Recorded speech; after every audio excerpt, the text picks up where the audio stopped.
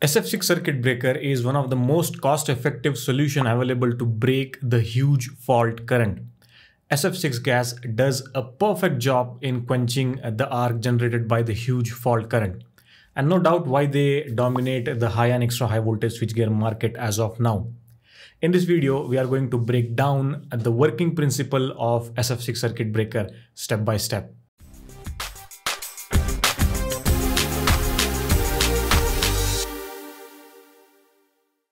So in the previous video, we talked about how vacuum circuit breaker works. And on that video, many of you commented that you also want to know about how SF6 circuit breaker works. And based on those comments, here is the video, dedicated video on SF6 working. Now, before we go and talk about how SF6 circuit breaker work, let us first understand why do we need circuit breaker. Now, there will be a situation when we need to break the current flowing into our system. It could be maybe you want to switch something, or maybe there is a fault. In such scenario, we need to open the current that is flowing into the system. Now, how we can do it? Of course, by using with the help of switch or the circuit breaker. So imagine we have a circuit breaker contacts like you can see on your screen. It is closed, that means current is flowing into the system. Now there is some fault and the contact has opened. Now the moment the contacts are open, the arc is stuck. The arc will stuck 100%, no doubt about that. The arc is inevitable. It's going to get stuck the moment the contact is open. The only difference is that the intensity of the arc. So if the current is low, which is in the case of, let's say, the low voltage applications, the arc intensity will also be low. It is directly proportional with the current. But if, let's say, there is a fault and the current is very, very high, the intensity of current is high, then the arc intensity would also be very high. Now, in case of low current, low voltage application, we don't need to have any special medium to break that arc, right? The regular switch will be able to take care of that. But as we go towards the high voltage, I'm talking about 36 kV, 52 kilovolts, maybe 145, 245 and above. In that scenario, the fault current is huge. Certainly, even the normal current that flows into the system is also very high. So definitely we need to have some sort of special arrangement, some special media which will help us in quenching this arc. We saw vacuum is one of that methodology that we use. So we place the contact inside an empty space like vacuum. And when the contact open, because of the vacuum, the dielectric strength increases and the arc is quenched. So that is one type of special arrangement. Similar to that, SF6 is also one type of special arrangement. The SF6 gas we can provide, which will help us in quenching the arc. And this is the whole purpose why the circuit breaker is very, very important in terms of power system, because the regular switch will not be able to, take care of the arc that is getting stuck when the fault occurs. So that for that very purpose, we need to have circuit breaker in the system. Now, if that is clear, you understood why we need circuit breaker. Now, let us understand how this SF6 circuit breaker works, how SF6 help in quenching the arc. First, it is important that we understand why there is an arc. Well, the arc is getting stuck because there are free electrons present in around the contacts that we are separating. And as a result, because of these free electrons, the moment the contacts are separate, the air within this or the free electrons within this will get ionized, because there is voltage pressure act from both the end. And voltage, as per the basic laws that we know, will try to maintain the constant current. So it will for sure try to keep that current flowing through the system. And as a result, all the free electrons get ionized and the arc will stuck. Clear? So we can say that for sure, the main reason why arc is getting stuck is because of these free electrons that are present in the vicinity of the contacts, in the separated contacts.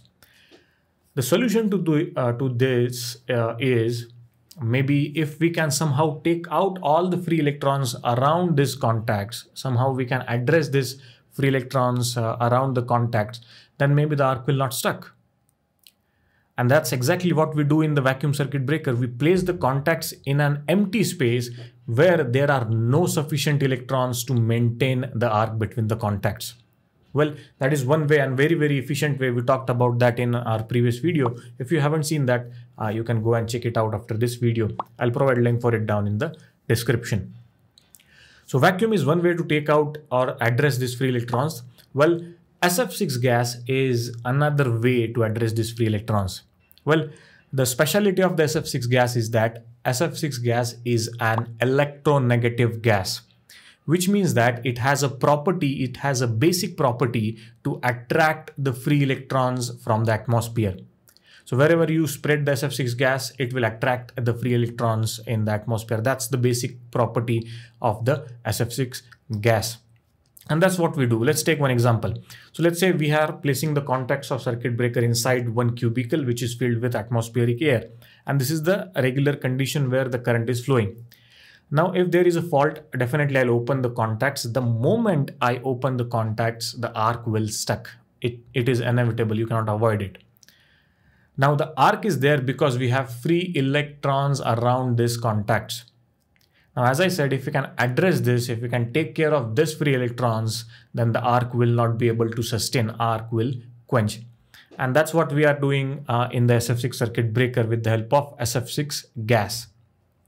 What we will do, we'll fill the SF6 gas inside the container, of course, at a certain pressure, because the dielectric strength of the SF6 gas depends upon the pressure of that gas. So at a certain pressure, we are filling the SF6 gas inside this cubicle. The moment the contact separated, the arc is stuck, no doubt about that.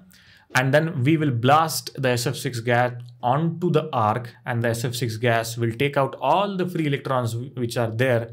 And when the next current zero appears, where the current intensity becomes low, the arc will quench. Right? That is how the SF6 circuit breaker works.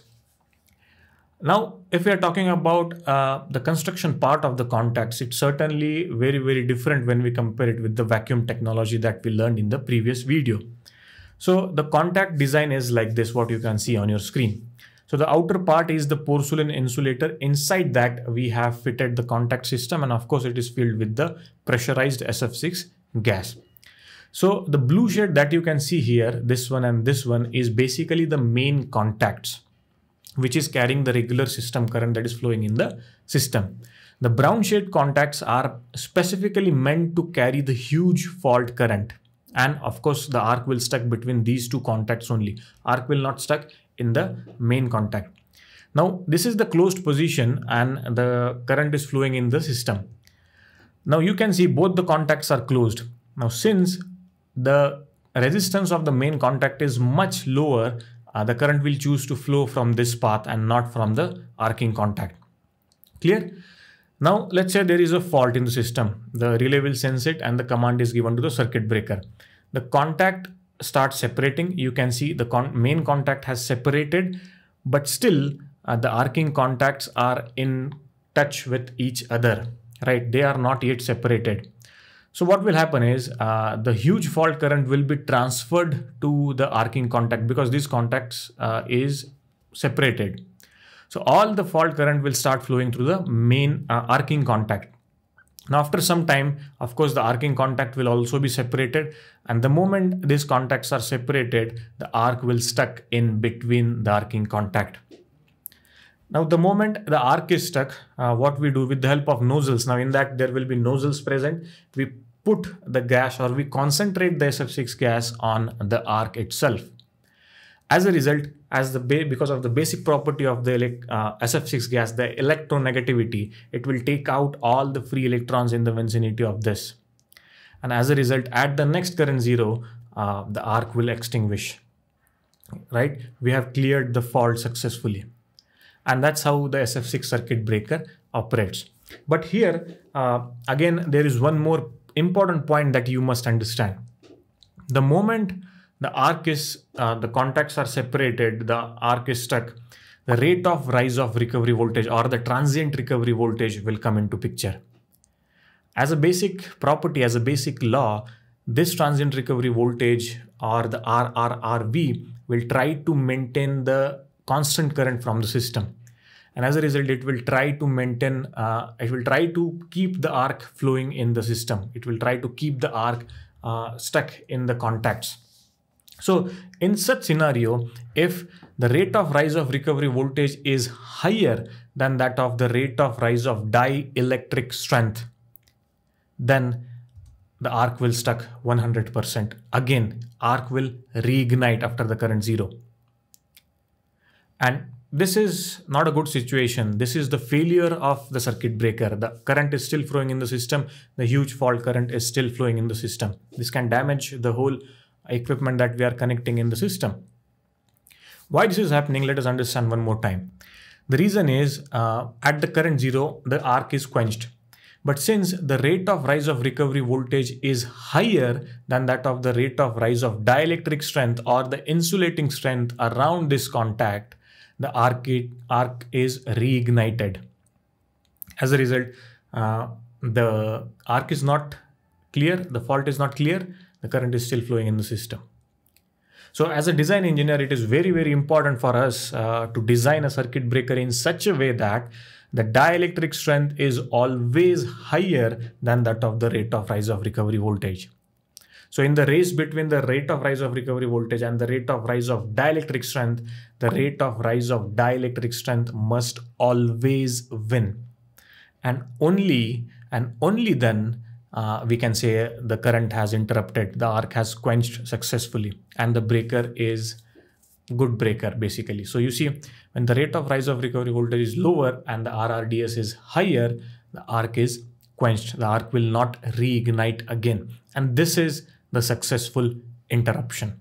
Clear? So that's how the SF6 circuit breaker operates, and that's how the arc is quenched. Now let us quickly summarize the different steps involved in the fault clearing process of SF6 circuit breaker. So first of all, the fault is detected by the relays and command is given to the circuit breaker. Yes, of course, because high voltage breaker do not have their own brain. So relay will sense and give the command for breaker to trip. The main contact separates, which transfers the current to the arcing contact, as we have seen in the image in the previous slide. The arcing contacts open after the main contacts and the arc is established between that. Now pressurized SF6 gas flows through the nozzle, concentrate on the arc, and it takes out all the free electrons, and definitely it will quench the arc because there are no sufficient free electrons available for arc to reignite or arc to continue to flow. Right? And SF6 gas also has an excellent cooling mechanism. So it will cool the arc very quickly. So that is also a very good property of the SF6 gas.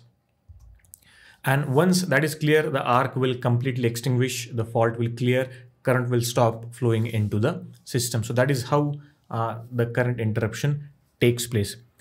Now, SF6 gas offers a lot of advantages. As I mentioned, it is one of the most reliable also and the efficient way of interrupting the huge fault current. It has super electronegativity properties. It also has a very good cooling properties. So it cools down the arc also after it is extinguished. But the biggest problem with SF6 gas is that it is one of the most dangerous greenhouse gas. So, and I think that one particular disadvantage is good enough to think about going SF6 free. And that is the whole reason why, most of the industries, most of the manufacturer, and also the different electrical utilities are pushing for having SF6 free switchgear. SF6 free switchgear will come for sure, and vacuum will take place of that. Now, I have discussed this with one of the vacuum circuit breaker expert in one of the new playlists that we have launched, the Electrical Guy Power Panel. I'll put links for that also down in the description. You can go and watch that complete episode where we discussed about how the vacuum technology works, then how will the vacuum becomes the future of the current interruption. You'll get a lot of insights and learning from that discussion. Definitely go and check it out. Now, so far we talked about the interrupter of the SF6 breaker. Now, that is not sufficient to clear the arc. So, of course, for that we need different units. So, you see the basic construction of SF6 circuit breaker on your screen. On top, we have the interrupter portion, which is supported by this support insulator.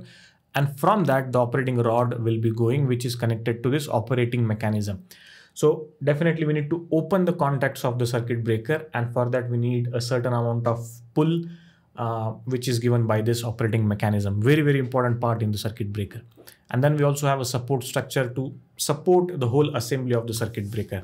I have a dedicated video in which I talk about the different key components of the SF6 circuit breaker. I'll put that also down in the description so that you can go and check that out as well. That is very, very useful if you want to learn about circuit breaker. So that's all for this video, guys. If you found it useful and if you have understood the working principle of SF6 GaNs, then do like this video and do let me know that via comment as well. So thank you so much for watching, guys. I'll see you in my next one, but till then, keep watching, keep learning.